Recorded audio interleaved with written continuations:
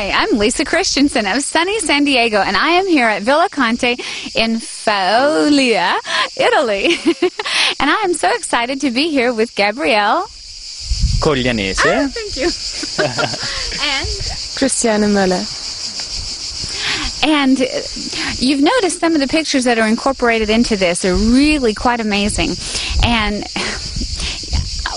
if you've noticed in a lot of the pictures that I've posted here and there and just throughout the website and the internet and Facebook and the different things, you'll notice that I've got a lot of pictures with horses, and this is because I grew up with them. And I've always been very blessed to be able to just hold out my hand and have a horse come up, and we were just talking about this, and I don't know why, and so you're going to tell me why they do that. So they come up to me, and I have a very easy time for them to come up and to be able to do this, and sometimes they'll kind of, I don't know about that. I don't think that's such a good idea. Be careful. Yeah. I know you. And then we'll stand there and we'll look at each other for a minute. It's almost like we're making a connection, and then they decide, okay, well, maybe that was okay, I don't mind, and so then I can go back up and do this a little bit more, and they're okay with this, and I've never understood why. But I've never, ever, in all of my whole life, I've never had a horse allow me to do what I did today in the pictures that you'll see on this video, to where I've never been able to just go up and do this and hold it and be able to give the horse a kiss. And yeah, it's really a simple thing, really, because if you're gonna stretch out, if you hold this for me 1 second. So if you stretch out both hands to horse, Yes. and you try to grab him, you're gonna, how is it, Christiana? The horse is feeling restricted. Yeah, exactly. The horse feels restricted, and wants to go out of this situation. So if you can put your both hands around the horse, and then just with a light touch, like you would a caress, how do you say? yes, oh, like yes, like a gentle touch. Yes. Yeah, so you can ask the horse to come towards you. But the moment you're gonna give too much pressure, the horse gonna pull away, or normally he goes into pressure. So if you touch hard, the horse would come to you. Yeah, because he goes into pressure. Oh, that is sometimes, most of the time, it's a bad thing, because if you have a horse standing on your foot and you want to try to push him away, it doesn't go away. He pushes more on your foot. So a lot like people. Oh yeah. Because we were talking about that too, about the eye contact. Oh yeah. And how, when in a confrontational situation, it's the first one who moves their eyes. They lose. Yeah, with horses normally, or when you look a horse into the eye, you tell him to go away. So, and this comes from the nature, because if predators goes to hunt, he needs to focus on one prey. So he focuses on this and looks him into the eye and says, "Oh, I just need to get you." And the horse learned, "Ooh, if somebody looks at me in my eyes, I need to run away." Okay. Yeah. And so they see us as a predator.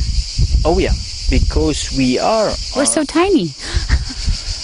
They don't see really the difference, because you have also like wild dogs and stuff. They hunt in groups. So maybe it's one small one, but if they're in 10, they're a much bigger group. Yeah. And how we are built, like eyes more frontal, shoulder square, up high, it's a sign of predators. Yeah. Right. Like the prey animals, they have their eyes more sideways, so they can see all around the whole way around, so they know if somebody is coming in. I remember, and this is something else we were talking about earlier, when I was standing on the horse for my brother, when my brother asked me to stand on the horse, and I first thought, oh, I don't know, this is such a good idea. That's crazy. Dangerous stuff. I didn't know this. It seemed like a good idea. So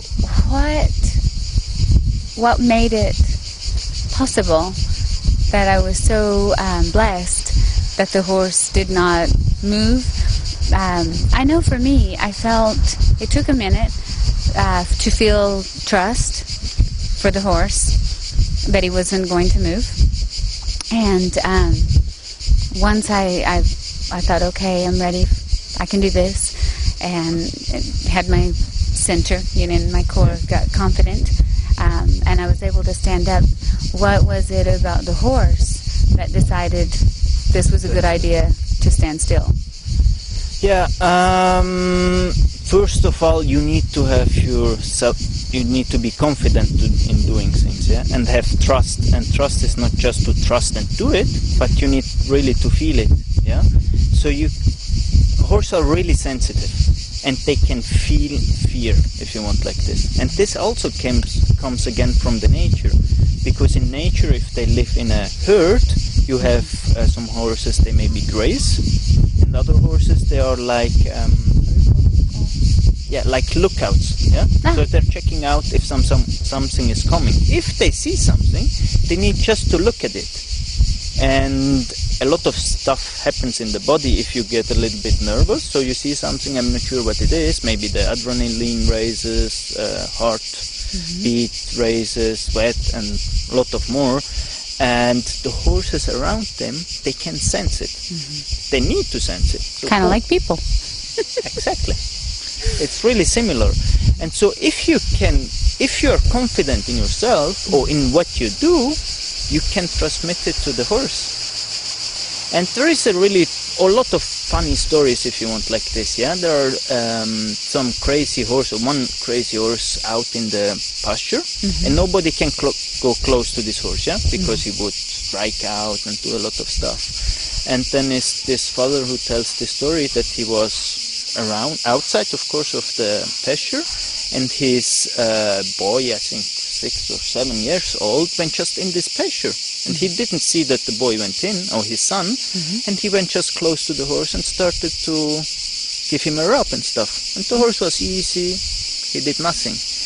And this is also your intention, yeah? So if you want to catch a horse in the pasture, and you say, oh, I'm going to catch you, you're never ever going to catch the horse. A good thing what Monty Roberts says, never catch your horse, but let the horse catch you. Yes. It's the easy way to do it. Yes. And we were talking about how that's so much like people. And the reason that I wanted us to be able to have this conversation is because that's the one thing that we noticed in our conversation earlier with the psychology of the horse and the psychology of people is so much the same. And the process that we take them through is very much the same. Very similar. Yeah. So what I'm understanding is because I was trusting the horse and I was not afraid, then he was trusting me to not be up to no good. So he knew that everything was okay. Yeah. And that's why he let me stand up and stayed still for me. Now there was one thing very important, more important than anything else I've asked, that I need to know. I've been telling my friends, I've been calling home to America, that everybody is so relaxed here. Everybody is so happy. And even when things turn upside down, or maybe what do you call when things don't go right? Everybody has this very relaxed, it's okay attitude. And earlier you told me something that really I just would love to share with everybody. I would love to share with the whole world. So can you share that with me? Oh, yeah. I mean, that was a thing what my father told me, yeah? And so what he said, if you have a problem, yeah, you know you can't solve this problem. So there is no chance that you can solve the problem. The problem doesn't exist because you can't solve it. So throw it away. If you have a problem, maybe you're going to solve somewhere in the future, or you find slowly a situation, then you don't have the problem because you know you can solve it. So always, there's no problem. No problem at all. I love that.